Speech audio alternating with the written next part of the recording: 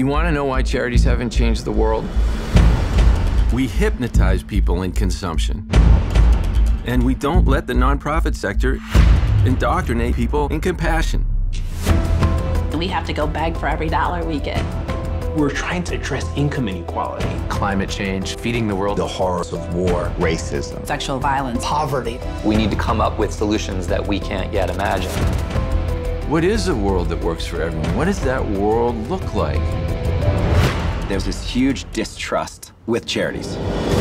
We're still, in fact, businesses. You still have the same operating costs. Staff, lights, phone bills, office rent. We have two rule books, one for the nonprofit sector and one for the rest of the economic world.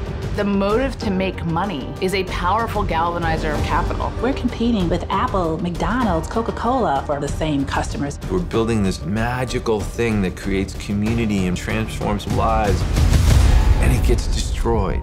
Breaking news tonight. Getting another charity under fire. Questionable spending practices. Where's the money going? The work we're doing to help people has been so mischaracterized that somebody actually was going to come find me and shoot me. There's something in your brain that can snap, and it did.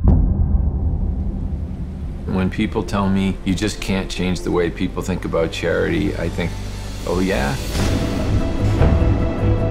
You know, we have changed the way people think about seatbelts and about smoking and about women having the right to vote and civil rights.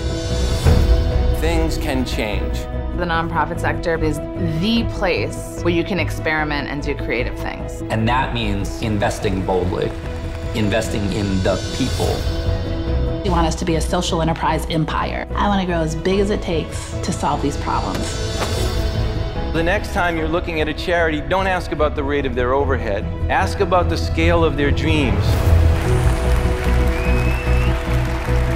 The most incredible things are possible